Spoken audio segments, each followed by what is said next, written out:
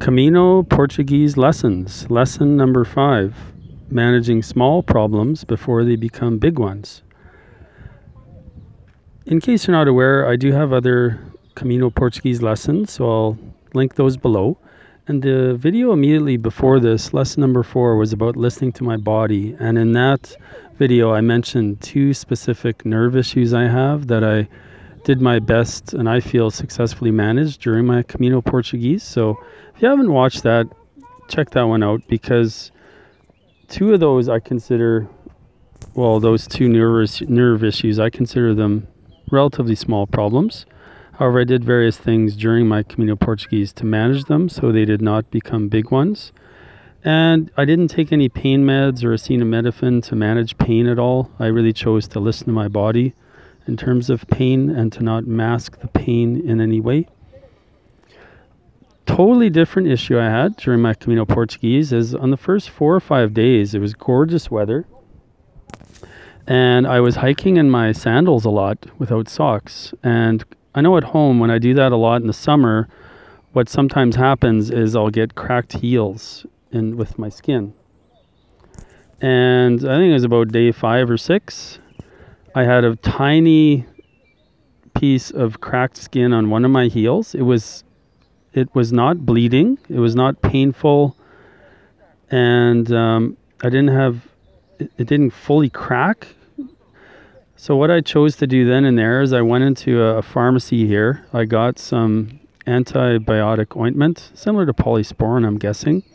I got some Band-Aids, and then twice a day, every morning and every evening, I put the ointment, I rubbed it in, put more on top, and then put a Band-Aid on top. And essentially, even right now, the day after my Camino Portuguese finished, that small cracked heel line did not crack. I did not have pain. It did not bleed at any time. So I'm really grateful for that, because if any of you have ever had a cracked heel before, you know that every step you take, you get a tiny wince of pain depending on how severe the cracked heel is.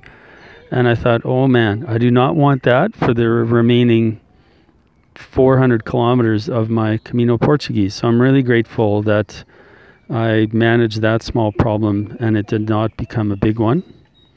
Another example is there's a few times I'd be hiking along and I'd be thinking, wow, I feel a little dehydrated, or I haven't taken a drink in a while, or I haven't urinated in a while.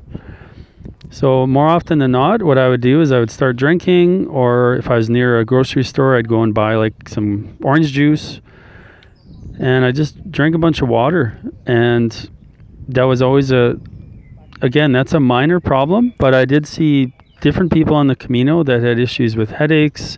There was one person I met that felt really sick the following morning. And I don't know for sure, but my gut feeling with that person is that they were dehydrated, because I had hiked with them the day before. And yeah, they had some water, but I didn't see them have anything with electrolytes in it. And it was very hot that day. It was close to 30 Celsius. So again, it could have been other things, but I feel that person was dehydrated. So I feel I managed that as a small problem before it became a big one. I never had a big headache from dehydration during this whole Camino Portuguese. And, I was thinking there's various things in my life at home that are small problems and then become big ones. A big one for me is cleaning. And it sounds very simple, but I don't always put things away after using them. And things tend to build up, and then all of a sudden my bedroom is like chaos, and it takes me like forever to clean it and get it back to a more manageable level. So that's one prime example of something I intend to change when I go home, because I do know that my physical space at home really affects my mindset and my mood. And when I wake up in a clean, serene, clutter-free area, it sets me up for a better day. So I'll just ask you the question, is there anything you have right now in your life that is a small problem that you feel you could manage before it becomes a bigger one? Something to consider. Thanks again so much for watching this video. If you're not aware, I do have video diaries from every day during my Camino Portuguese, and in the description notes of those videos I also have a link to a relive video, and that's a video from that day's hike, which is a GPS map embedded with photos into a video that the Relive app creates. So if you're interested, check those out. If you're enjoying these videos, consider liking and or subscribing, and take care. Be well.